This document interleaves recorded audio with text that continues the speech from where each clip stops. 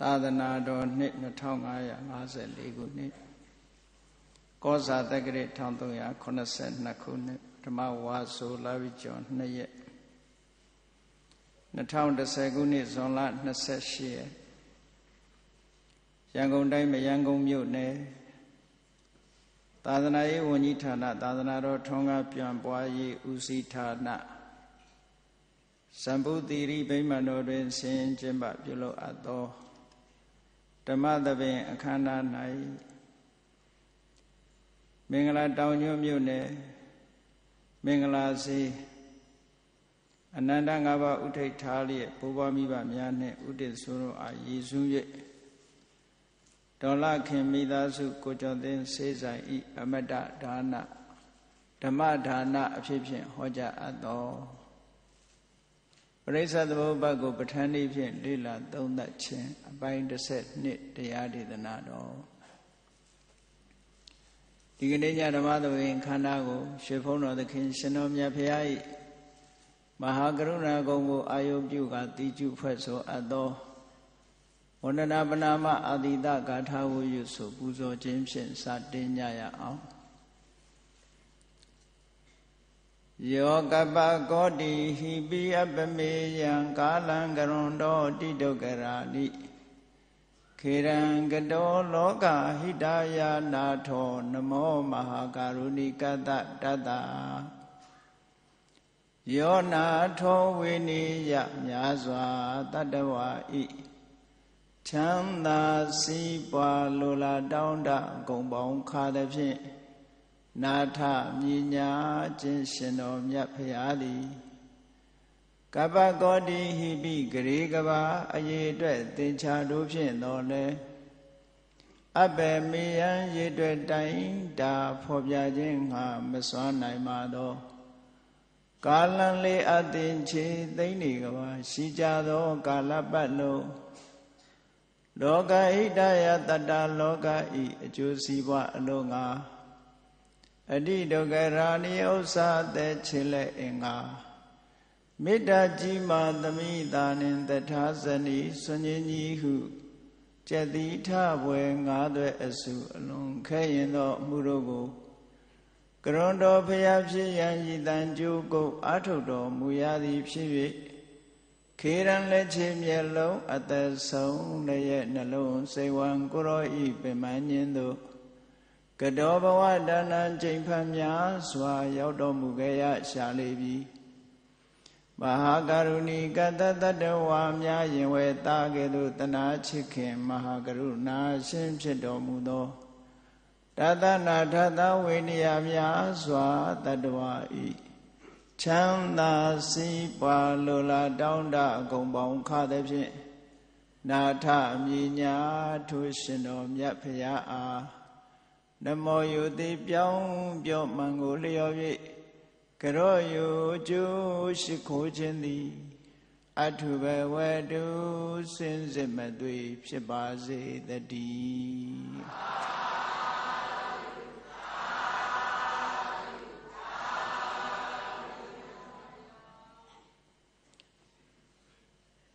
ပဋိစ္စသမုပ္ပါဒ်ကိုပဋ္ဌာန်းနည်းဖြင့်လေ့လာသုံးသပ်ခြင်းအပိုင်း12ဥပါဒါနပစ္စယဘဝတဲ့ဥပါဒံကြောင့်ကမ္မဘဝဥပပတ္တိဘဝလို့ခေါ်တဲ့ဘဝဖြစ်ပေါ်လာရတယ်ပါဠိစကားလုံးအသုံးအနှုန်းတိုင်းပြောမယ်ဆိုရင်ဥပါဒံကြောင့်ဘဝဖြစ်ရတယ်ဥပါဒံအကြောင်းကိုရှင်းပြပြီးခဲ့ပြီပြင်းထန်တဲ့ဆွဲလန်းတဲ့တဏှာနဲ့မှားယွင်းတဲ့အယူဆဒီသဘာဝတရားနှစ်ခုဟာပြင်းပြင်းထန်ထန်ဆွဲလန်းတတ်သည့်အတွက်ကြောင့်ဥပါဒံလို့ဥပါဒံကအရေးအတွက်အားဖြင့်နိတ္တဆရာကာမအာယုန်တွေကိုဆွဲလန်းလို့ရှိရင်ကာမုပါဒနာလို့ခေါ်တယ်ဒါကတဏှာရာဂနဲ့ပတ်သက်တယ်နောက်အယူဝါဒနဲ့ပတ်သက်တဲ့ဥပါဒံကြတော့၃မျိုးဒိဋ္ဌုပါဒနာအမြင်နဲ့ပတ်သက်တဲ့အစွဲလန်း Atta Wadu Parana Atta Sore Yuarane Patade Swalan Tilabatu Parana A late house Saudi Chindoneha Daniaoka Lumia Chin Jump Chidelu Tilu Swalane A Yuarane Patade Swalamuva Domio Hello Upadan Lemio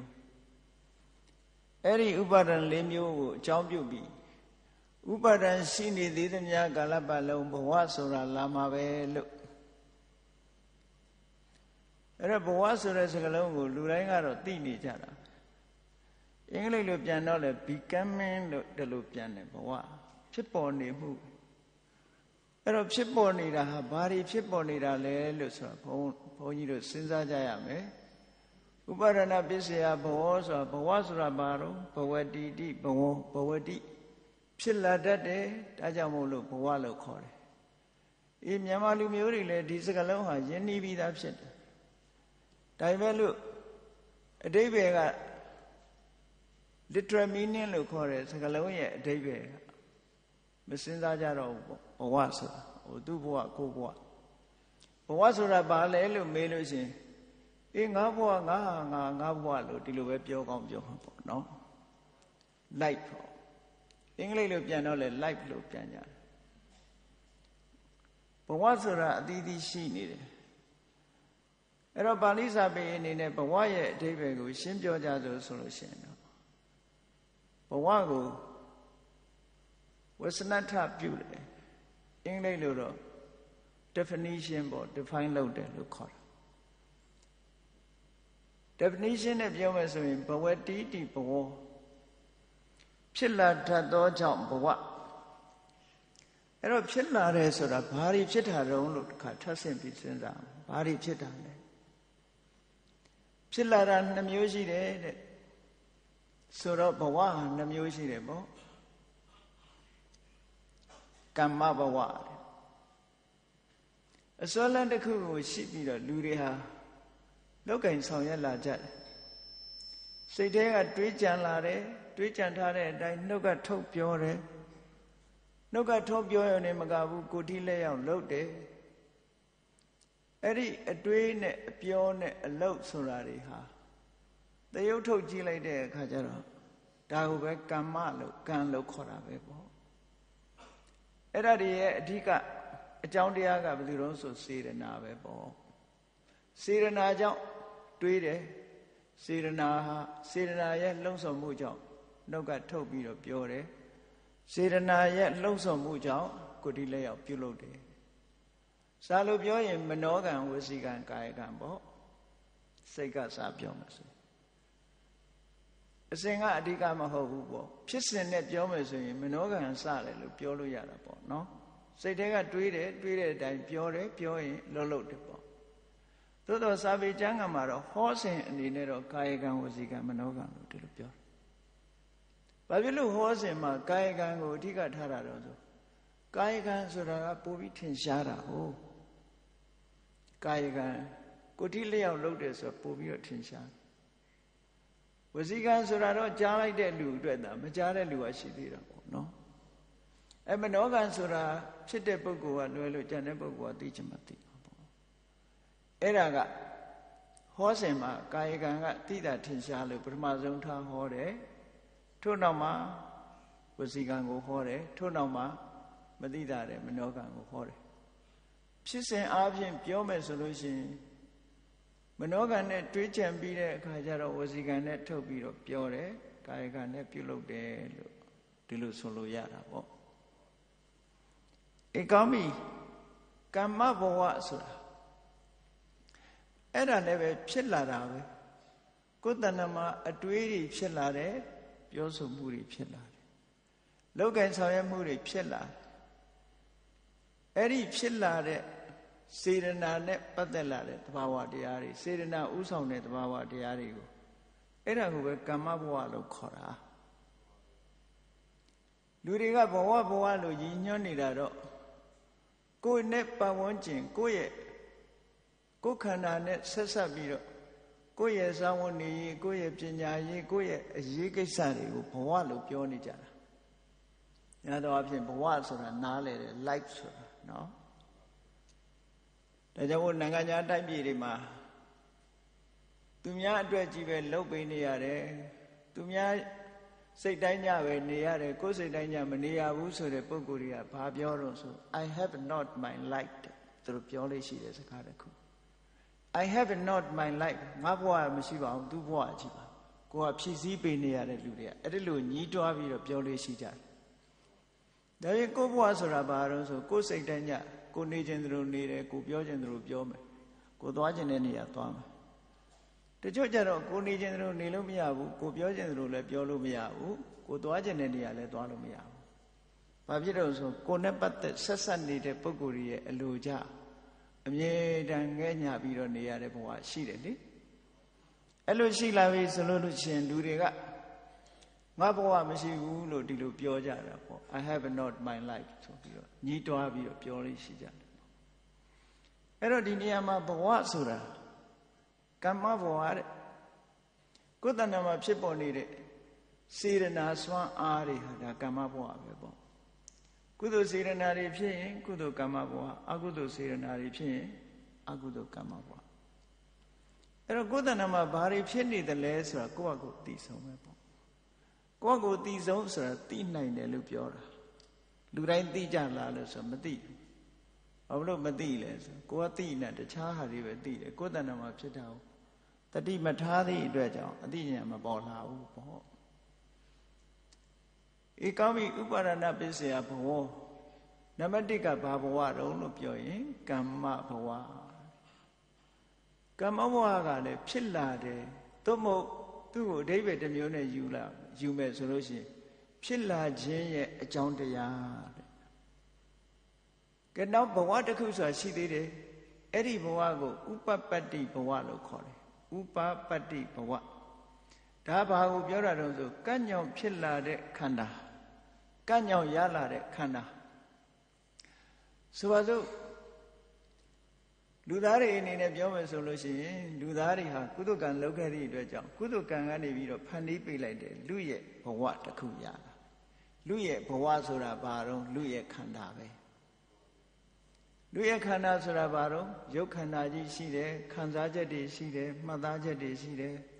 စိတ်ထဲမှာဖြစ်ပေါ်လာတဲ့လှုပ်ဆော်တွေးတောကြံစည်မှုတွေရှိတယ်အသိစိတ်တွေရှိတယ်အဲ့ဒီခန္ဓာ၅ပါးပေါင်းစပ်ထားတဲ့ဘဝတစ်ခုကိုဥပပတ္တိဘဝလို့ဒီလိုခေါ်တယ်ပေါ့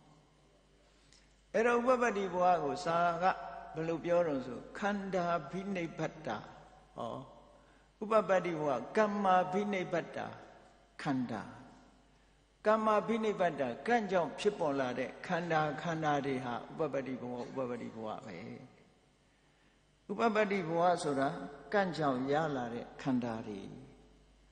ခန္ဓာဆိုတာတတ္တဝါမှာတကယ်ရှိတာယုံနဲ့နံဒီတစ်ခုရှိတာအဲ့ဒီယုံနဲ့နံကိုခန္ဓာနဲ့ပြောတဲ့အခါခန္ဓာ၅ပါးလို့ဒီလိုပြောတာပေါ့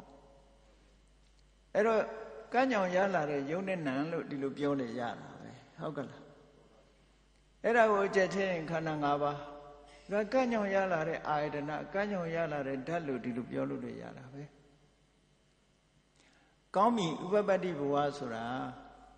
ကမ္မာဘိနိဗ္ဗတခန္ဓာကံတရားကိုအခြေပြုပြီးတော့ဖြစ်ပေါ်လာတဲ့ခန္ဓာတွေကိုဥပပတ္တိဘဝလို့ခေါ်တယ်ကံတရားကိုကမ္မဘဝလို့ခေါ်တယ်အဲ့ဒီကံတရားဆိုတဲ့နေရာမှာစေရနာတယ်လားလို့မေးလို့ရှိရင်စေရနာတယ်မကဘူးများသောအားဖြင့်တော့စေရနာဟံဘိက္ခဝေကမ္မဝရာမိဆိုတဲ့နိဗ္ဗေဒိကသုတ်တံမှာပါတဲ့စကားလေးကိုကြည့်ပြီးစေရနာကိုအဓိကထားပြီးတော့ကံလို့ပြောနေကြတယ်သို့သောစေရနာမဟုတ်တဲ့ကံတွေရှိသေးတယ်မနောကံ၃မျိုးမှာဒီကုသိုလ်မနောကံအကုသိုလ်မနောကံလို့မနောကံ၃မျိုးစီရှိတယ်အကုသိုလ်မနောကံဆိုတာဘာလို့ဆိုအနဘိဇာအပြာပါဒသမ္မာဒိဋ္ဌိအဲ့ဒါလည်းပဲကံပဲနော်အနဘိဇာဆိုတာအာလောဘအပြာပါဒဆိုတာအာရောဓသမ္မာဒိဋ္ဌိဆိုတာအသိဉာဏ်အဲ့ဒီသဘာဝတရားတွေဟာစေရနာမဟုတ်ဘူးစေရနာမဟုတ်ပေမဲ့သူတို့ကံလို့ခေါ်တယ်ဟောကံဆိုတာဟာ စေရနာတင်ပြောတာမဟုတ်ဘူးတဲ့ဒါမို့စေရနာတံပယုတ်တဓမ္မစေရနာနဲ့ရှင်တဲ့တရားအချုပ်ကိုလည်းကံလို့ခေါ်တယ်တချို့သုတ်တန်တွေမှာဆိုလို့ရှိရင်မဂ္ဂင်၈ပါးကိုလည်းကံလို့ခေါ်တာရှိသေးတယ်ဘုဇင်9ပါးကိုလည်းကံလို့ခေါ်တယ်နော်ဆိုလိုတာကတော့တစုံတစ်ခုအကျိုးကိုထုတ်လို့မဲ့သဘာဝတရားတွေကိုရည်ညွှန်းပြီးတော့ခေါ်ထားတယ်လို့ဒီလိုမှတ်ရမှာပေါ့အေးငါကံပဲသူကံပဲနဲ့ကံကိုပြောနေကြတဲ့အခါမှာတော့လူတွေဟာကုသိုလ်ကံအကုသိုလ်ကံဒီနှစ်ခုတည်းကတမ္မန်လောက်ကိုရည်ညွှန်းပြီးတော့ပြောနေကြတာပေါ့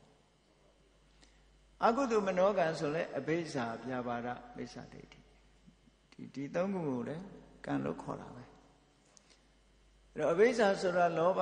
ဗျာပါဒဆိုတာဒေါသမိစ္ဆာဒိဋ္ဌိဆိုတာဒိဋ္ဌိအဲ့တော့လောဘဒေါသဒိဋ္ဌိဆိုတဲ့ဒီသဘာဝတရားသုံးခုကိုလည်းပဲစေရနာမဟုတ်ပေမဲ့လို့ကံလို့ခေါ်တယ်လို့ဒီလိုမှတ်အဲ့တော့ကမ္မဘဝဆိုဒီမှာစေရနာနဲ့တကွစေရနာနဲ့ရှင်တဲ့စေရသိက်အချုပ်ကိုပါကမ္မဘဝအရာမှတ်ယူရမယ်ဥပပတ္တိဘဝဆိုတာကြတော့အဲ့ဒီကံတရားကထုတ်လုပ်လိုက်လို့ရလာတဲ့ခန္ဓာကိုဥပပတ္တိဘဝလို့ဒီလိုမှတ်လိုက်တော့ဥပါဒနာပစ္စယဘဝဆိုတဲ့နေရာမှာဟောဒီဘဝ2မျိုးရတယ်လို့ဒီလိုမှတ်ရအောင်အဲ့တော့ဘုန်းကြီးတို့ကိုယ်ဘဝကိုကြည့်လဲပဲဘဝ2ခုရှိနေကြတာပဲလူတွေမှာနော်ဘဝတစ်ခုတည်းမဟုတ်ဘူးတို့မှာဘာဘဝတွေရှိတော့ဆိုကမ္မဘဝတွေရှိတယ်နေ့စဉ်နဲ့အမျှကမ္မဘဝတွေလှုပ်ဆောင်နေကြတယ်တွေးကြတယ်ပြောကြတယ်လောက်ကင်ဆောင်ရွက်ကြတယ်ဆိုဒါတွေကကမ္မဘဝတွေပဲဟောအတိတ်ကကံကြောင့်အခုရလာတဲ့ခန္ဓာကြီးကြတော့ဥပပတ္တိဘဝဆိုဘဝဟာဒီဘဝမှာလည်းပဲအတိတ်ကပေးလိုက်တဲ့ဘဝကတော့ဥပပတ္တိဘဝအခုဆက်ပြီးလုပ်နေတာတွေကဘာတွေလဲကမ္မဘဝအဲ့ဒီနှစ်ခုစလုံးဟာဥပါဒဏ်တွေရှိနေလို့ရှိနေရတာလို့သူတို့ဆိုလို့တယ်ဥပါဒနာပစ္စယဘောဆိုဥပါဒဏ်တွေရှိနေလို့ရှိနေကြရတယ်တခါဥပပတ္တိဘဝကိုလည်းပဲထပ်ပြီးတော့အသေးစိတ်ခွဲသေးတယ်ဘုံနေနဲ့32ဘုံနဲ့ထပ်ပြီးတော့ခွဲကြည့်တဲ့အခါတွေ့ရပေါင်းလိုက်တယ်ဥပပတ္တိဘဝကိုဒီအဘိဓမ္မာသင်တဲ့ပုဂ္ဂိုလ်တွေပရိစ္ဆေသမုပ္ပါသင်ပြီဆိုလို့ရှိရင်ဘဝကြီး9ပါးဆိုတာကြားဖို့ရလိုက်ပြီပေါ့နော်ဘဝကြီးဆိုတာကြီးလို့ခေါ်တာမဟုတ်ပါဘူးကိုရထားတဲ့ဘဝလည်းဘဝပါပဲဟုတ်ကဲ့လားသို့တော်လည်းဘဝကြီး9ပါးလို့စာထဲမှာရေးလေးရှိတယ်ပေါ့အဲ့ဒီဘဝကို9မျိုးခွဲပြီးတော့ပြောတယ်အခုပြောတဲ့ဥပပတ္တိဘဝ9မျိုးရှိတယ်ကမ္မဘဝကိုခွဲတာမဟုတ်ဘူးဥပပတ္တိဘဝကိုခွဲလိုက်တဲ့အခါ9မျိုးတဲ့အဲ့ဒီ9မျိုးကဘာလို့ဆိုရင်နံပါတ်1ကကာမဘဝကာမဘဝအဲ့တော့ကာမနဲ့ကမ္မလည်းရောထွေးပြီးတော့မှားတတ်တယ်နော်အတန်ချင်းနဲ့တူတော့ကာမဘဝဆိုတာဒီအပယ်လေးဘုံတို့လူပြေတို့နတ်ပြေတို့ကာမရာဂနဲ့ပတ်သက်ပြီးတော့ဖြစ်နေတဲ့ဘုံဘဝတွေပေါ့ကာမ11ဘုံပေါ့အဲ့ဒါတွေကကာမဘဝဒီကာမတွေကိုလွန်မြောက်အောင်တပ္ပထကျင့်စဉ်တစ်ခုနဲ့ကျင့်ပြီးတော့ကာမဆန္ဒတွေအလုံးကျော်လွှားသွားပြီးတော့ဇံပင်ရှင်ရသွားတဲ့ပုဂ္ဂိုလ်တွေပျော်ဆန်တဲ့နေရာကျတော့ရူပဘဝနဲ့အရူပဘဝတဲ့ဟောအဲ့တော့ဘဝဟာအစင်းလိုက်ခွဲလိုက်တဲ့အခါကျတော့ကာမဘဝရူပဘဝအရူပဘဝရူပဘဝဆိုတာရူပဇံကိုအာယုံပြုရူပဇံကိုအခြေခံပြီးတော့ရောက်ရှိသွားတဲ့16ဘုံသောပြမတွေအရူပဘဝဆိုတာအရူပဇံကိုအခြေခံပြီးတော့ရတဲ့အရူပပြမ4ဘုံအဲ့ဒီပြမဘုံတွေကိုရူပဘဝအရူပဘဝလို့ဒီလိုအသီးသီးခေါ်လိုက်တယ်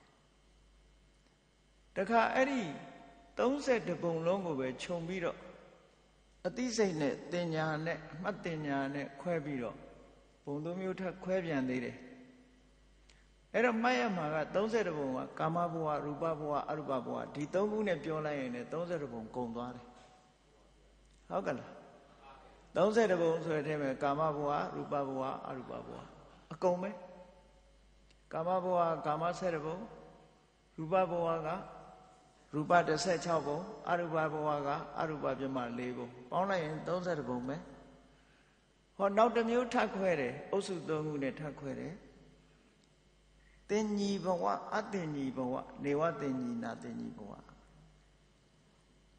ဝိသုရိဘက်မှာတော့တင်ညီဆိုတဲ့အသုံးကိုမသုံးဝဲနဲ့တင်ညာဘဝအတင်ညာဘဝနေဝတင်ညာနာတင်ညာဘဝလို့ဒီလိုရေးတယ်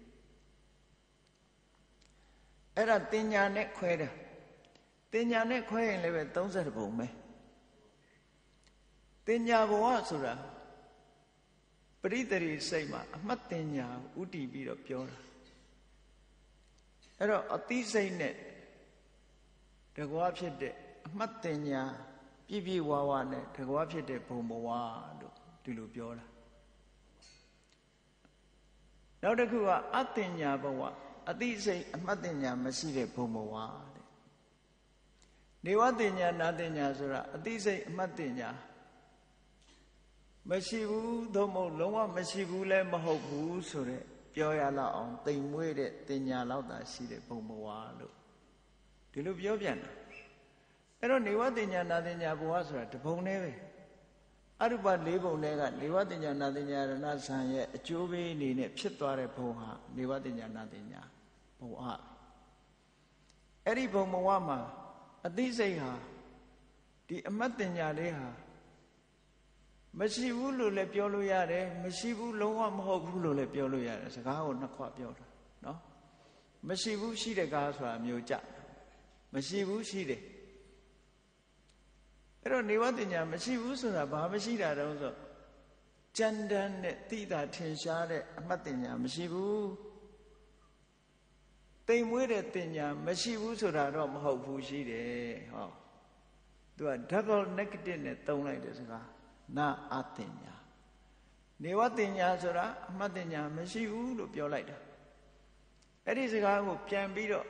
double negative နဲ့နာအတင်ညာမရှိဘူးကြီးလည်းမဟုတ်ပါဘူးလို့ပြန်ပြောတဲ့စကားပဲ။ဘာနဲ့ဥပမာနားလည်ရမလဲလို့ဆိုလို့ရှိရင်မိဖို့ကြောင့်ထဲမှာအိမ်မှာစီပလင်းထောင်ပြီးတော့သုံးတဲ့အိမ်တွေမှာဆိုလို့ရှိရင်အေးစီဆမ်းမလို့တော့မဟုတ်စီခတ်မလို့စီပလင်းကြည့်လိုက်တဲ့အခါစီတွေကုန်းနေတာမြင်လို့ရှိရင်ဟေးစီမရှိတော့ဘူးနဲ့ပြောကြတယ်။စီမရှိတော့ဘူးနဲ့ပြောတယ်။စီမရှိရင်အဲ့ဒီပလင်းနဲ့ရက်စားထည့်မယ်ဆိုရင်ပြောင်းမယ်ပြောင်းပြီးတော့ဟာစီတွေနဲ့လို့ပြောမှအဲ့ကြဟောခုနတော့မရှိဘူးလို့ပြောတယ်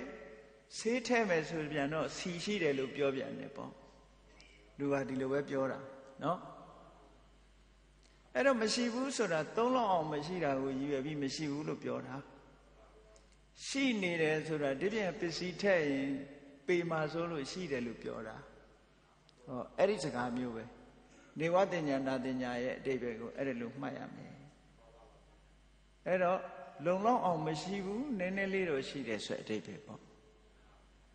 အဲ့ဒီလိုတတ္တဝါမျိုးကလည်းရှိတယ်တဲ့အမှတ်တင်ညာလုံးဝမရှိဘူးလို့ပြောနိုင်တယ်ကျမ်းမ်းတဲ့အမှတ်တင်ညာလုံးဝမရှိဘူးတိမ်ဝေးတဲ့အမှတ်တင်ညာမရှိတာတော့မဟုတ်ဘူးရှိတယ်ဆိုတဲ့တတ္တဝါမျိုးဘုံမျိုးကတဘုံနဲ့ပဲအဲ့ဒါအရူပဘုံမှာအမြင့်ဆုံးအရူပဘုံမှာရှိတဲ့တ attva အတင်ညာလို့ဆိုတာကြတော့အသိစိတ်အမှတ်တင်ညာလုံးဝမရှိတဲ့ဘုံကအတင်ညာတတ္တလို့ခေါ်တယ်အရူပဝဆရဘုံတွေကပင်စမဇံဘုံထဲမှာပါဝင်တဲ့အတင်ညာတဘုံရုပ်ချီပဲသွားဖြစ်တယ်အဲ့ဒါလည်းတဘုံပဲအဲ့တော့30ဘုံထဲမှာဒီနှစ်ပုံနှုတ်လိုက်တော့ဘယ်လောက်ကျန်အဲ့ဒီကျန်တဲ့29ဘုံဟာတင်ညာဘဝလို့ခေါ်တယ်ဟုတ်ကလားကျန်တဲ့ဘုံတွေဟာလူဘုံတို့ဟာတင်ညာရှိတယ်ငရဲတရိစ္ဆာန်ပြုတ်တာအပယ်လေးဘုံတင်ညာရှိတယ်နတ်ပြည်6ထပ်အမှတ်တင်ညာရှိတယ်ဒါကြောင့်မို့လို့အဲ့ဒါတွေကြတော့တင်ညာဘဝကျန်တဲ့ပြမဘုံတွေတင်ညာရှိတယ်အဲ့ဒီတင်ညာနဲ့ခွဲလိုက်တဲ့အခါကျတော့လည်းပဲဘုံ31ပဲ30ဘုံရပြန်တာဘဝကြီး6မျိုးရှိသွားပြီနော်နောက်တစ်ခါကျတော့ဝေါကာရလို့ခေါ်တဲ့ခန္ဓာနဲ့ခွဲပြန်အောင်မယ်ခ န္ဓာကိုဒီနေရာမှာခန္ဓာလို့မသုံးမနဲ့ဝေါကာရဆိုတဲ့စကားလုံးကိုသုံးထားတယ်ဧကဝေါကာရခန္ဓာတစ်ခုသာရှိတဲ့ပုံနဲ့စတုဝေါကာရခန္ဓာ၄ခုရှိတဲ့ပုံပင်စဝေါကာရခန္ဓာ၅ခုရှိတဲ့ပုံဆိုပြီးတော့ဘဝကိုတစ်ခါထပ်ပြီးတော့ခန္ဓာရှုထောင့်ကနေကြည့်ပြီးတော့ဘဝကိုထပ်ခွဲလိုက်တယ်အဲ့တော့ရှုထောင့်ကနေခွဲတာလို့ဆိုတော့အခြားနည်းတွေလည်းခွဲလို့ရတာပေါ့ကိုဒီမှာတော့ဒီလို၃မျိုးခွဲပြလိုက်တယ်အဲ့တော့ဧကဝေါကာရခန္ဓာတစ်ခုတည်းသာရှိတယ်ဆိုတဲ့ပုံဟာဘယ်ပုံလဲဆိုရင်အတင်ညတပုံပဲပေါ့ရူပခန္ဓာတစ်မျိုးပဲရှိတယ်ဝေဒနာတင်ညာသင်္ခါရဝိညာဉ်ဆိုတာမရှိဘူးတဲ့အဲ့ဒါကြောင့်မို့လို့ဧကဝေါကာရခန္ဓာတစ်ခုသာရှိတယ်32ပုံတည်းကတစ်ပုံနောက်တစ်ခါစတုဝေါကာရဆိုတာခန္ဓာ၄ခုရှိတယ်ဆိုတာအရူပ၄ပုံဟာဝေဒနာခန္ဓာတင်ညက်ခန္ဓာသင်္ခါရခန္ဓာဝိညာဉ်နဲ့ခန္ဓာဆိုတဲ့ခန္ဓာ၄မျိုးပဲရှိတယ်ရူပခန္ဓာမရှိဘူးတဲ့အဲ့ဒီအရူပ၄ပုံက၄ပုံ32ပုံထဲမှာဒီ5ပုံနှုတ်လိုက်တဲ့အခါကျတော့ကျန်တာ26ပုံတဲ့အဲ့ဒီ26ပုံကိုပင်စဝေါကာရခန္ဓာ5ပါးရှိတဲ့ပုံတွေလို့ဒီလိုသတ်မှတ်တယ်အဲ့တော့ခန္ဓာ5ပါးရှိတဲ့ဘဝပေါင်းလိုက်တဲ့အခါကျတော့ဧကဝေါကာရဘဝစတုဝေါကာရဘဝပစ္စဝေါကာရဘဝလို့ဆိုပြီးတော့ဥပပတ္တိဘဝဟာခန္ဓာရှုတော့ကကြည့်လိုက်တဲ့အခါကျတော့လေ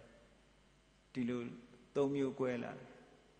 ပေါင်းလိုက်တဲ့အခါကျတော့ကာမရူပအရူပနဲ့ရှုတော့ကနေခွဲတာတစု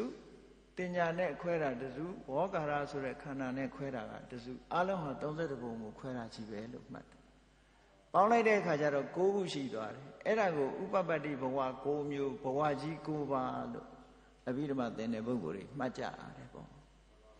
ဘဝကြီး9ပါးဆိုတာတခြားမဟုတ်ဘူးလို့32ပုံကဘဝတွေကြီးပဲအကုန်လုံးတခြားလာတဲ့ဘဝမဟုတ်ဘူးအဲ့တော့လူသားတွေအနေနဲ့ပြောမယ်ဆိုလို့ရှိရင်ဘယ်ဘဝတည်းပါတော့ဆိုရင်လူသားတွေဟာကာမဘဝထဲမှာပါမယ်တင်ညာဘဝထဲမှာပါတယ်ပစ္စဝေါကာရဘဝထဲမှာပါတယ်ပေါ့လူသားတွေကိုပြောမယ်ဆိုရင်အဲ့ဒီဥပပတ္တိဘဝတွေကဘယ်သူကြောင့်ဖြစ်နေတာတုံးလို့ဆိုလို့ရှိရင်ခုနဥပါဒနာပစ္စယဘဝပဲဥပါဒဏ်ကြောင့်မို့လို့ဒီဘဝတွေရထားတယ်လို့ဒီလိုဆိုလို့တယ်နော်ဥပါဒံရှိနေသေးသမျှကာလပတ်လုံးကာမဘဝလည်းဖြစ်လာအောင်မယ်ဥပပတ္တိဘဝတွေလည်းဖြစ်လာအောင်မယ်ဘဝရဲ့တယုတ်တွေကိုရှေးဥစွာကြည့်ပြီးတဲ့အခါမှာဒီနေရာလေးမှာတတိထားဖို့ရကဥပါဒနာပစ္စယဘဝဥပါဒံကြောင့်ဘဝဖြစ်လာတယ်ဆိုတဲ့နေရာမှာကံကိုလည်းပဲယူထားတယ်ကံကြောင့်ဖြစ်လာတဲ့အကျိုးတရားကိုလည်းယူထားတယ်ကံကိုယူထားတာကကာမဘဝကံကြောင့်ဖြစ်လာတဲ့အကျိုးတရားကိုယူတာဥပပတ္တိဘဝဘဝနှစ်ခုစလုံးယူတယ်အဲ့တော့ပရိစ္ဆေသမုပ္ပါဒ်မှာစခြင်းတုန်းကအဝိဇ္ဇာပစ္စယသင်္ခါရသင်္ခါရပစ္စယဝိညာဏလို့ဆိုပြီးတော့အဲ့ဒီတုန်းကဒီကံတရားကိုသင်္ခါရဆိုတဲ့နာမည်နဲ့သုံးခဲ့မြတ်စွာဘုရားသင်္ခါရဆိုတာလေပုံညာပြီးသင်္ခါရအပုံညာပြီးသင်္ခါရအနိစ္စပြီးသင်္ခါရဆိုဒီကံကိုပဲပြောတာပဲအဲ့တုန်းကလေအခုဥပါဒနာပစ္စယဘဝကမ္မဘဝပြောမယ်ဆိုလို့ရှိရင်ဒီကံပဲပြောတယ်ပရိစ္ဆေသမုပ္ပါဒ်မှာကံကနှစ်ထပ်ကွမ်းပါမနေဘူးလားပါမနေဘူးလားထပ်ပြီးတော့ပြောတာဟာအကျိုးရှိရလားလို့မေးမြန်းเสียရှိလာတယ်ဟုတ်လားအဲ့တော့အဖြေကဘယ်လိုတာတော့ဆိုတော့သင်္ခါရပစ္စယဝိညာဏလို့ပြောတဲ့အချိန်တုန်းကအတိတ်ဘဝကကံတရားတွေကိုရည်ညွှန်းတာပါတဲ့အတိတ်ဘဝကအကြောင်းတရားဒီဘဝတရေစိတ်ဖြစ်ဖို့အတွက်အတိတ်ဘဝကအကြောင်းတရားကိုသင်္ခါရလို့နာမည်ပေးလိုက်တယ်ဖန်တီးတာသင်္ခါရဆိုတာဖန်တီးတယ်တိဆောက်တယ်ဆိုတဲ့အတိတ်အဲ့တော့အတိတ်ဘဝကကံတရားဒီဘဝမှာဖြစ်ပေါ်လာဖို့ရာအတွက်အတိတ်ကဖြစ်လာတဲ့ကံတရားကိုသင်္ခါရလို့နာမည်ပေးလိုက်တယ်အဲ့ဒီသင်္ခါရကြောင့်ဒီဘဝမှာဝိညာဏကစပြီးတော့ဝိညာဏယုတ်သလယရဏဖတ်တဝေဒနာတဏှာဥပါဒံဆိုတာဒီဖြစ်မနေဘူးလားအေး ဥပါဒံထိအောင်ဖြစ်လာအဲ့တော့ဒီဘဝမှာအကယ်၍ကံနေဆက်လုံနေဦးမယ်ဆိုရင်ဒီဘဝကလူတွေဟာကံနေဆက်လုံနေကြတာပဲလေအတိတ်ဘဝတုန်းကသင်္ခါရကပြီးခဲ့ပြီဒီဘဝမှာဆက်လုံနေတဲ့ကံတွေကိုပြောကျင်တဲ့အခါကျတော့ဘဝဆိုတဲ့စကားလုံးနဲ့ပဲပြောလိုက်တယ်ဒီဘဝမှာကံနေဆက်လုံနေသေးတယ်ဒီဘဝလုံနေတဲ့ကံကနောက်ဘဝဖြစ်ဖို့အတွက်ဒါမို့ဘဝပစ္စယဇာတိဆိုလာအောင်ပါအဲ့တော့ဒီဘဝနောက်ဘဝအတွက်ပရိသေတိအကျိုးပေးမဲ့ဒီဘဝမှာလုံနေတဲ့ကံတွေကိုရည်ညွှန်းပြီးတော့ဒီနေရာမှာဥပါဒနာပစ္စယဘောလို့ဒီလိုထပ်ပြောတာပါတဲ့ဆိုလိုတာကဒီပဋိစ္စသမုပ္ပါဒ်ဟာသုံးဘဝကိုရှင်းပြတဲ့စကားသို့တော်ဒီပဋိစ္စသမုပ္ပါဒ်ကိုအယူဝါဒတစ်မျိုးရှိကြသေးတယ်ပဋိစ္စသမုပ္ပါဒ်ဟာတဘဝတည်းနဲ့သက်ဆိုင်တဲ့သုံးဘဝရှင်းပြတာမဟုတ်ဘူးလို့အင်္ဂလိပ်လိုရေးတဲ့စာအုပ်တွေထဲမှာအဲ့လိုထုတ်ထားတာရှိတယ်ထုတ်ထားတယ်တချို့ကလည်းအဲ့ဒါကိုယုံကြည်တယ်ဘဝမကြိုက်တဲ့ပုံကိုယ်တွေပေါ့လေမကြိုက်ဘူးဆိုတာလည်းဟိုနိဗ္ဗာန်လိုချင်လို့ဘဝမကြိုက်တာမဟုတ်ဘူးပေါ့တချို့ကအတိတ်ဘဝမယုံတာရှိတယ်အနာဂတ်ဘဝမယုံတာရှိတယ်နော်ဘဝကိုမယုံတဲ့ပုံကိုယ်တွေကပြိဿသမုပ္ပါဒ်ကိုဒီဘဝနဲ့သာသက်ဆိုင်တယ်လို့ဒီလိုပြော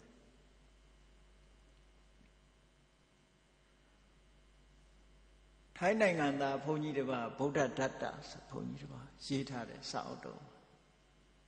ရှင်မဗုဒ္ဓဂေါသရေးတာတွေမှားတယ်ဆိုပြီးတော့ဝေဖန်ပြီးတော့ရေးထားရှိတယ်သူကဘာတော့ပရိစ္ဆေသမုပ္ပါဒ်ဒီဘဝနဲ့သာသက်ဆိုင်တယ်အဲ့ဒါဆိုလို့ရှိရင်ပရိစ္ဆေသမုပ္ပါဒ်ဒီဘဝနဲ့သာသက်ဆိုင်တယ်အတိတ်နဲ့လည်းမဆိုင်ဘူးအနာဂတ်နဲ့လည်းမဆိုင်ဘူးဆိုတန်တရားကပြတ်နေတာပေါ့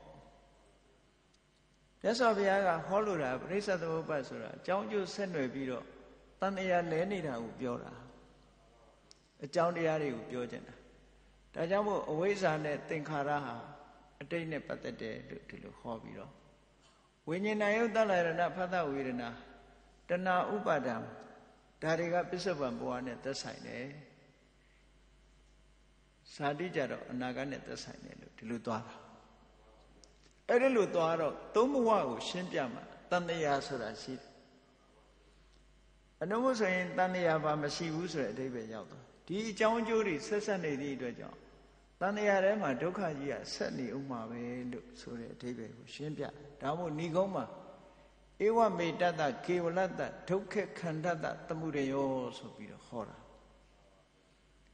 ဒုက္ခဆိုတဲ့နာမည်ပေးထားတဲ့ဘဝကြီးဟာဟောဒီအကြောင်းတွေဆက်ဆက်ပြီးတော့ဖြစ်ပေါ်နေသည့်အတွက်ကြောင့်စင်စစ်မပြတ်ဒီဒုက္ခကြီးကဖြစ်ပေါ်နေဥမှာပဲအဲ့ဒါကိုပြတ်အောင်ဘယ်လိုလုပ်ရမလဲဆိုတာကိုလည်းပဲမြတ်စွာဘုရားနီးပေးထားတယ်အဝိဇ္ဇာယတွေဝအတ္တိတဝိရာဂပฏิလောမပရိစ္ဆသမုပ္ပါဒ်မှာဟောထားတာလေအဝိဇ္ဇာကိုအတ္တိတဝိရာဂနိရောဓဝိရာဂဆိုတာဒီနေရာမှာမက်ကိုပြောတာအဲ့ဒီမက်စိတ်နဲ့အကျွင်းကြံမရှိအောင်အဝိဇ္ဇာကိုဖြတ်လိုက်နိုင်ပြီဆိုရင်အဝိဇ္ဇာမရှိတော့ဘူး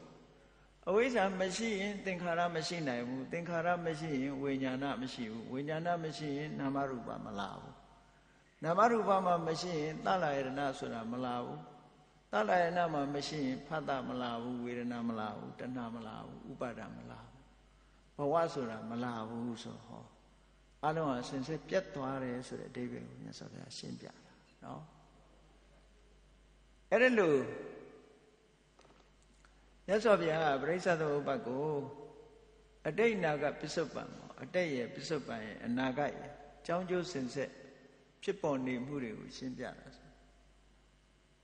အဲ့တော့ဘုရားဟောတဲ့တရားပဲမဲ့လို့အယူဆလွဲသွားလို့ရှိရင်ဒီမှားယွင်းတဲ့အမြင်တစ်ခုဟာဖြစ်ပေါ်လာလို့ရှိရင်အတော်မှအန္တရာယ်ကြီးတယ်ပေါ့မြတ်စွာဘုရားလက်ထက်ကလည်းပဲမှားယွင်းတဲ့ပုဂ္ဂိုလ်တွေကသူတို့ကထောက်ပြတယ်ဘုရားဟောလို့ပဲပြောကြတာပဲတာတိယဟန်တို့ဘာလို့ဆိုရင် तू ဘယ်လိုပြောတော့ဘုရားဟောတဲ့တရား तू နားလဲတဲ့အတိုင်းပြောရမယ်ဆိုရင်တဲ့ဟောဒီဝိညာဉ်လေးဒီပင်တဘွားနေတဘွားကူးနေတာလို့ तू ကအဲ့လိုပြောတာတာတိယဟန်ပြောတာဘုရားဟောတဲ့တရား तू နားလဲတဲ့အတိုင်းဘာသာပြန်ပြောရမယ်ဆိုရင်ဒီဝိညာဉ်လေးဟာတဘွားကနေတဘွားကူးပြောင်းနေတာလို့ဒီလိုပြောတာပဲအဲ့ဒါကြောင့်မို့လို့တ တရားတွေဖတ်ရင်ကလည်းပဲမိစ္ဆာဒိဋ္ဌိဖြစ်တတ်သေးတယ်တတိထားဖို့အယူဆတစ်ခုမတတ်ဘူးဆိုလို့ရှိရင်မှားယွင်းတဲ့အတွေးခေါ်တစ်ခုဝင်သွားတယ်အဲ့ဒီဝင်သွားတာဟာဒါမိစ္ဆာဒိဋ္ဌိပဲမှားယွင်းတဲ့ဥပမာပရိစ္ဆေသမုပ္ပါဒ်ကိုသုံးဘဝနဲ့မပတ်သက်ဘူးတဘဝတည်းသာဟောတာလို့ဒီအယူအဆတင်ပြရင်ဒါမိစ္ဆာဒိဋ္ဌိဖြစ်သွားတယ်ကိုယ့်ရဲ့အဲ့ဒါမျိုးကြတော့မြတ်စွာဘုရားကိုဆွဆွဲရလဲရောက်တယ်တဲ့မြတ်စွာဘုရားကိုလည်းဆွဆွဲရရောက်တယ်အဲ့ဒါကြောင့်မို့လို့အလွန်တတိထားရတယ်တရားဓမ္မနဲ့ပတ်သက်ပြီးတော့မှားယွင်းနေမဖြစ်စေရဘူးကိုယ်အယူအဆတွေအတွေးခေါ်တွေကမှားယွင်းသွားတတ်တယ်အဲ့ဒီမှားယွင်းမှုမဖြစ်စေဖို့ဘက်စုံကြည့်တတ်ရတယ်စစရာကြည့်တတ်ရတယ်ဧကမိဥပါဒနာပစ္စယဘောဆိုတာဒီနေရာမှာဒါယုတ်တိလည်းရှိတယ်သဘာဝလည်းကြတယ်လူတွေဟာဥပါဒံအစွဲလမ်းမှုကိုကြည့်ပြီးတော့ဒီဘဝမှာတွေးကြတယ်ကြံကြတယ်ပြောကြတယ်ဆိုကြတယ်ဟောကံတရားတွေလုံနေကြတယ်အဲ့ဒီကံတရားတွေလုံနေခြင်းသည်ပင်လေနောက်ဘဝဖြစ်ဖို့ရာအတွက်ဘဝပစ္စယဇာတိဖြစ်တော့မှာပေါ့နောက်ဘဝဒီလိုဆိုလိုတာပေါ့နော်အခုဘဝလူတိုင်းဟာအိတ်ကြည့်နေတာမှမဟုတ်တာပဲအချိန်မရွေးကဘာတွေဖြစ်နေတာတုံးလို့မေးလို့ရှိရင်လူတွေရဲ့တဏ္ဍာမှာကံတရားတွေဖြစ်နေတာပဲအဲ့ဒါကို accumulation လို့ကံတရားတွေဟာလူတွေရဲ့စိတ်ထဲမှာစုမိဆောင်းမိဖြစ်လာကြည့်လေမနဲ့မိုးလင်းတဲ့အချိန်ကနေစပြီးတော့လူတွေကတွေးတာမျက်လုံးလေးနှလုံးဖွင့်အိယာနိုးလိုက်တာနဲ့တွေးပြီးအဲ့တော့ကိုယ့်ကိုယ်လည်းစမ်းစစ်ကြည့်ငါတွေးတဲ့အတွေးဟာအကောင်းတွေးလားအဆိုးတွေးလားဆိုတော့စမ်းစစ်ဖို့လိုတာပေါ့ဘာကစတွေးတာတုံးသာမေးကြည့်ပေါ့ကိုယ့်ကိုမနဲ့မိုးလင်းဘာစတွေးလဲနော်အဲ့ဒီအတွေးဟာလောဘနဲ့တွေးသလားဒေါသနဲ့တွေးသလားမောဟနဲ့တွေးသလားမာနတွေနဲ့တွေးသလားဆိုတဲ့အတွေးတွေကိုစမ်းစစ်ကြည့်လိုက်တဲ့အခါလောဘဒေါသမောဟစတဲ့ကိလေသာတွေနဲ့တွေးပြီဆိုလို့ရှိရင်ဒါအကုသိုလ်ဖြစ်တာပဲ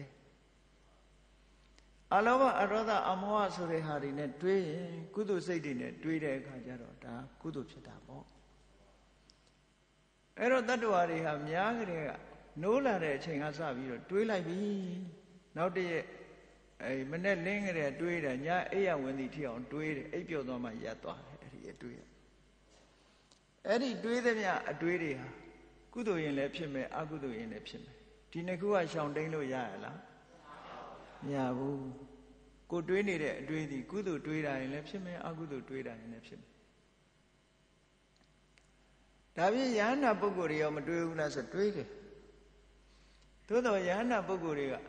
လောဘနဲ့မတွေးဘူးဒေါသနဲ့မတွေးတော့ဘူးမောဟနဲ့မတွေးတော့ဘာလို့ဆိုလောဘဒေါသမောဟသူတို့တဏ္ဍာမှာမရှိတော့ positive မဟုတ် negative ဖြစ်သွားပြီလောဘဒေါသမောဟက negative ဖြစ်သွားပြီလုံးဝချုပ်ငြိမ်းသွားပြီချုပ်ငြိမ်းသွားသည့်အတွက်ကြောင့်သူတို့တွေးသမျှအတွေးသည်အလောဘနဲ့တွေးရင်တွေးမယ်အဒေါသနဲ့တွေးရင်တွေးမယ်အမောဟနဲ့တွေးရင်တွေးဒါမျိုးနဲ့ပဲတွေးလို့ရတော့တာပေါ့အဲ့တော့သူတို့တွေးတဲ့အလောဘအဒေါသအမောဟဆိုတဲ့အတွေးတွေရောကံဖြစ်သလားလို့ဆိုကံမဖြစ်ဘူးဘာလို့လဲဆိုရင်ကံရဲ့အဖို့တဲ့ဟဲ့အဓိကအကြောင်းတရားတွေကံအကျိုးပေးဖို့အဓိကအကြောင်းတရားကိလေသာတွေကမှကံကိုအားပေးတာကိလေသာတွေကမှကံတစ်ခုအကျိုးပြုဖို့ရအတွက်အားပေးတယ်ဟုတ်တယ်လေကြည့်လေအဝိဇ္ဇာပစ္စယသင်္ခါရဆိုတာအဝိဇ္ဇာဆိုတာကိလေသာတဏှာပစ္စယဥပါဒနာဥပါဒနာပစ္စယဘောဆိုတဏှာတို့ဥပါဒံတို့အဝိဇ္ဇာတို့ဆိုတာကိလေသာတွေလေအဲ့ဒါတွေနဲ့လာမှကံဆိုတာလာတာလေအဲ့တော့ယဟန္တာတွေရဲ့တဏ္ဍာမှာကိလေသာတွေအမြင့်ပြတ်နေသည့်အတွက်ကြောင့်သူတို့တွေးတဲ့အတွေးဟာတန်ရှင်းတဲ့အတွေးဖြစ်တော့အတွေးမျှတာဖြစ်တယ်ကံမျိုးစိတ်မပါဒါကြောင့်မို့ကရိယာလို့ခေါ်တာနော်ကရိယာဆိုတာပြုခြင်းမတ္တပဲဘာနဲ့ဥပမာတူတော့ဆိုလို့ရှိရင်တစ်ပင်ကြီးတစ်ပင်တရက်ပင်ကြီးတစ်ပင်အပွင့်နေပွင့်နေတယ်ပွင့်နေတဲ့အချိန်မှာရေသောမြစ်ကိုဖြတ်လိုက်မယ်လို့ဆိုလိုက်လို့ရှိရင်အဲ့တရက်ပင်ကအပွင့်နေကအသီးသီးအောင်မလားအေးရေသောမြစ်နဲ့အလားတရံတူတဲ့ကိလေသာတွေကိုဖယ်လိုက်တဲ့ယဟန္တာပုဂ္ဂိုလ်ရဲ့စိတ်ကဖြစ်ပေါ်လာတဲ့ဒီအပွင့်နေအဖူးပွင့်နေနေ့စဉ်ပြောနေတဲ့ လှုပ်ရှားမှုတွေဟာအဖူးအပွင့်နေဖြစ်သွားပြီဖူးပွင့်နေဖြစ်ရနေပြီးတော့အသီးဆိုတာမလာတော့ဘူးပေါ့ဒီလိုဆိုလိုတာပေါ့အဲ့ဒါကြောင့်မလို့ယဟန္တာပုဂ္ဂိုလ်တွေလှုပ်သမျှအကုသိုလ်တော့မလုပ်ဘူးကုသိုလ်တွေလုပ်တယ်ရှင်သာရိပုတ္တရာတရားဟောတယ်မကျမ်းမာတဲ့ပုဂ္ဂိုလ်တွေကိုပြုစုတယ်စောင့်ရှောက်တယ်ဟောကျန်တဲ့ယဟန္တာပုဂ္ဂိုလ်တွေလည်းကောင်းတဲ့အလုပ်တွေလုပ်ကြတယ်အဲ့ဒါတွေကကုသိုလ်တာမန်ကြည့်မယ်ဆိုရင်ဒါကုသိုလ်လို့ပြောရမယ်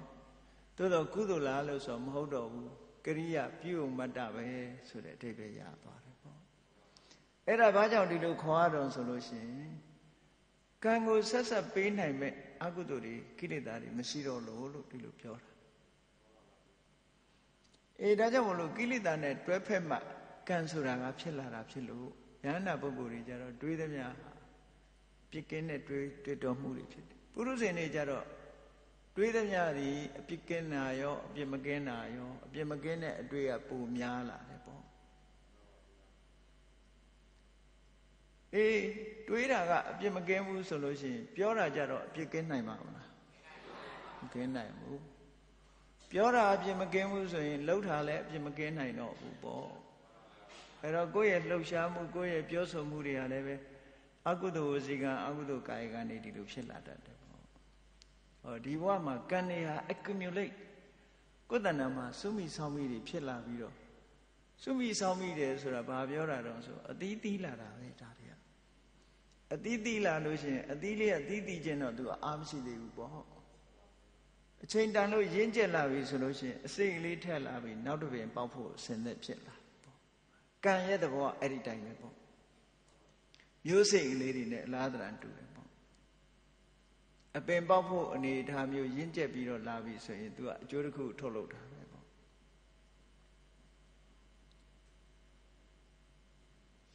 ဒါကြောင့်မို့ဒီမှာဥပါဒနာပစ္စယဘော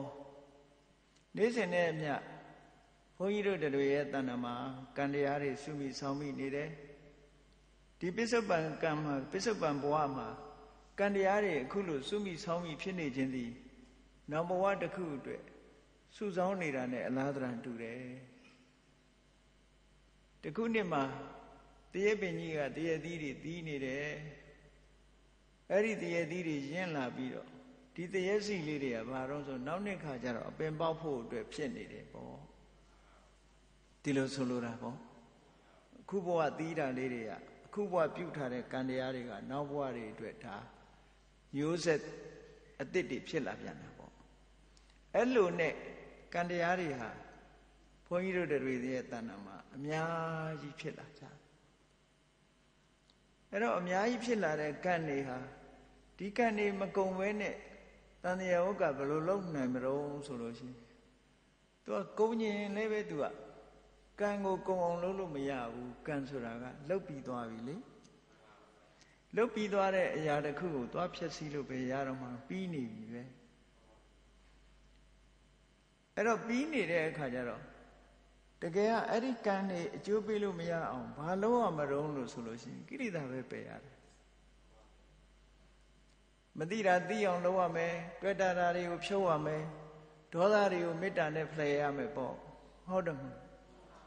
အဲ့တော့လောဘဒေါသမောဟဓာတ်တွေကိုဖယ်ရှားပစ်ခြင်းသည်ကံအသစ်တွေမဖြစ်ဖို့ကံတွေအကျိုးပေးဖို့အခွင့်အလမ်းမရှိအောင်လုပ်တာနဲ့တူတူပဲပေါ့ဒါမို့တရားဓမ္မနာပြီးတဲ့အခါကျတော့တို့တရားဓမ္မနာလို့နားနေတဲ့အချိန်မှာလောဘတွေမဖြစ်ဘူးဒေါသတွေမဖြစ်ဘူးမောဟတွေမဖြစ်ဘူးဆိုလို့ရှိရင်ဒီတရားနာခြင်းသည်လောဘဒေါသမောဟတွေကိုဖယ်ရှားနေတဲ့သဘောပဲပေါ့အဲ့ဒီဖယ်ရှားနေတဲ့သဘောလေးတွေဟာအခုချိန်မှာအကုသိုလ်ကံတွေမဖြစ်သည့်ကိလေသာတွေမဖြစ်သည့်အတွက်ကြောင့်ကံအကျိုးပေးမှုတွေကိုအားပြော့သွားအောင်လုပ်နေတာ ਨੇ အလားတန်တူတယ်ပေါ့ဒီလိုဆိုလိုတာပေါ့နော်နိလန်းကဒါပဲကံကိုပယ်ရမှာမဟုတ်ဘူးပယ်ရမှာကကိလေသာဆိုပါစို့အဝိဇ္ဇပစ္စယသင်္ခါရမှာအဝိဇ္ဇာကိုဖယ်ရမှာသင်္ခါရကိုဖယ်လို့မရဘူးအဝိဇ္ဇာဖယ်လိုက်တာနဲ့တပြိုင်နက်သင်္ခါရကလည်းဖယ်ပြီးသားဖြစ်သွားတာပဲတဏှာဥပါဒံဘဝဆိုတဲ့နေရာမှာလည်းပဲတဏှာနဲ့ဥပါဒံကိုဖယ်ရမှာတ ဏှာနဲ့ဥပါဒံကိုဖယ်လိုက်တာနဲ့တပြိုင်နက်ဘဝဆိုတာလည်းပဲအကျိုးပေးလို့မရတော့ဘူးပေါ့ဒါကြောင့်မို့ကိလေသာនិရောဓိကမ္မនិရောဓတဲ့ကိလေသာချုပ်သွားလို့ရှိရင်ကံတရားတွေလည်းချုပ်တာပါပဲသို့တော်တစ်ခါတည်းကံကုန်တယ်နဲ့လူတွေပြောကြရတယ်ပေါ့ကံကုန်တာကတော့တဘဝတည်သွားတာကံကုန်တယ်ပြောကြတာ ਨੇ တူပါတယ်နော်သို့တော်ကမ္မခယကံကုန်တယ်ဆိုတဲ့စကားလုံးကိုတစ်ခါတည်းမှာကံတွေကိုကုန်စေတတ်တယ်ဆိုတာအရတ္တမက်ကိုရည်စူးပြီးတော့တစ်ခါဟောတယ်သို့တော့အများဆုံးကတော့အာတဝခယလို့ပြောတာများအာတဝလို့ဆိုတာကိုကြည့်လိုက်ရင်အာတဝဆိုတာကိလေသာတွေပဲပေါ့အာတဝတွေကုန်မှကံဆိုတာကုန်တာဖြစ်တယ်ဒါကြောင့်မို့တကယ်ကုန်အောင်လုပ်ရမှာကကံမဟုတ်ဘူးဘာကိုကုန်အောင်လုပ်ရမှာလဲကိလေသာကိုကုန်အောင်လုပ်ရမှာအဲ့တော့မက်ကကိလေသာကိုပယ်တာပဲသို့တော်တစ်ခါတည်းကံလို့ပြောတဲ့စကားလေးတွေလည်းရှိတာမို့ရှိပေမဲ့လို့အဓိကတိုက်ရိုက်ပြောမယ်ဆိုရင်ကိလေသာကိုပယ်လိုက်တာနဲ့တပြိုင်နက်ကံတရားတွေဟာအကျိုးပေးခွင့်မရတော့ဘူးမရခြင်းအပြင်ဒီကံတရားတွေဟာအကျိုးမပေးနိုင်တော့ဘဲနဲ့အချိန်လွန်သွားတဲ့ကံတွေကလည်းသူ့ဟာသူ expire ဖြစ်သွားတယ်အချိန်မလွန်သေးတဲ့ကံကလည်းအကျိုးပေးစရာမရှိတော့ဘူးပေးလို့မရတော့တဲ့အနေအထားမျိုးရောက်သွားတယ်ဆိုတော့တပိုင်းကပြောမယ်ဆိုရင်လည်းပဲကိလေသာကုန်ရင်ကံလည်းကုန်သွားတယ်လို့ပဲပြောရမှာပေါ့ဒီလိုဆိုလို့လေပေါ့ကောင်းပြီနေ့စဉ်နဲ့အမျှဥပါဒဏ်တွေကိုအကြောင်းပြုပြီးတော့ကမ္မဘဝတွေဖြစ်နေကြတယ်အဲ့ဒီကမ္မဘဝအတိတ်ကကမ္မဘဝတွေကြောင့်မို့လို့ဥပပတ္တိဘဝတွေကိုလည်းရထားကြတယ်ဥပပတ္တိဘဝကိုအခြေခံပြီးတော့ကမ္မဘဝတွေလည်းဖြစ်နေကြတယ်ဒါအခုလက်ရှိအနေထားအဲ့ဒါလိုဖြစ်နေတယ်ပေါ့ကြည့်တာကောင်းပြီဥပါဒနာပိစ္ဆေယဘောလို့ဆိုတဲ့နေရာမှာဥပါဒံကြောင့်ဘဝဖြစ်တယ်လို့ဆိုတော့ဘယ်လိုဖြစ်တယ်လဲဥပါဒံကြောင့်ဘဝဖြစ်တယ်အစွဲလန်းကြောင့်ဘဝဖြစ်တယ်ဆိုတာကာမုပါဒနာစွဲလန်းကြောင့်ဘဝဖြစ်တယ်ဆိုတာဘုန်းကြီးတို့တွေနေ့စဉ်နဲ့အမျှလူတွေဟာလောက်ကင်ဆောင်ရွက်နေကြတယ်ဘယ်သူပဲဖြစ်ဖြစ်ဘာလို့လုံနေကြတာတုံးဆိုချမ်းသာခြင်းညာတခြားဘာသာဝင်တွေဥပမာမဲ့သူတို့ဘာသာရဲ့ဓလေ့ထုံးတမ်းစင်လာတတ္တဝါတွေကိုတတ်တယ်ဖြတ်တယ်ဘာလို့ဖို့လဲဆိုလို့ရှိရင်ချမ်းသာခြင်းတာချမ်းသာခြင်းလို့လုပ်တာချမ်းသာဖို့လို့ဆိုရဲကာမကိုတောင်းတပြီးတော့အဲ့ဒါကိုဆွဲလန်းပြီးတော့အလုပ်တစ်ခုလုပ်နေကြတာပဲမဟုတ်လားကောင်းတာလည်းလုပ်တယ်ဆိုးတာလည်းလုပ်တယ်လောကလူတွေဟာကာမုပါဒနာဒီနှစ်သက်စရာအာယုန်တွေပေါ်မှာဆွဲလန်းမှုကိုအခြေခံပြီးတော့ကောင်းတာတွေလည်းလုပ်တယ်ဆိုးတာတွေလည်းလုပ်တယ်ဟောဥပါဒနာပစ္စယဘောပဲကံနေဖြစ်နေတယ်ကြည့်ပေါ့နော်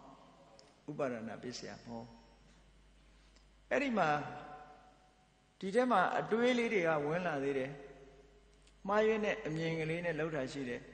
ခွေးလိုကျင့်နွားလိုကျင့်ဒီအကျင့်တွေစောင့်တည်ပြီးတော့ကျင့်မယ်ဆိုလို့ရှိရင်ဒီတဲ့ကောင်းတဲ့ဘဝငါရမှာလို့ဆိုလို့ရှိရင်ဒါဥပါဒံနော်သီလပတုပါဒံကိုအခြေခံပြီးတော့ကမ္မဘဝတွေဖြစ်လာတာဘဝတစ်ခုအဲ့လိုရအောင်လုပ်ကြဒီဘဝဒါနကောင်းမှုတွေလုပ်တယ်သီလတွေစောင့်တည်တယ်ဘာဖြစ်ချင်လဲနောက်ဘဝနတ်ပြည်မှာဟုတ်လားပြောကြတယ်ရွှေဘိမှန်ကြီးနဲ့နတ်သမီးသွားဖြစ်မယ်နတ်သားသွားဖြစ်မယ်စသဖြင့်ဒီတဲ့ပြည့်စုံတဲ့ချမ်းသာတဲ့ဘဝကြီးတစ်ခုမျောလင့်တောင်းတာမျောလင့်တောင်းတတာကမျောလင့်တောင်းတပြီးတော့ဆွဲလန်းနေတာကကာမုပါဒနာလုံသမျှကုသိုလ်ကံတွေကကာမဘဝ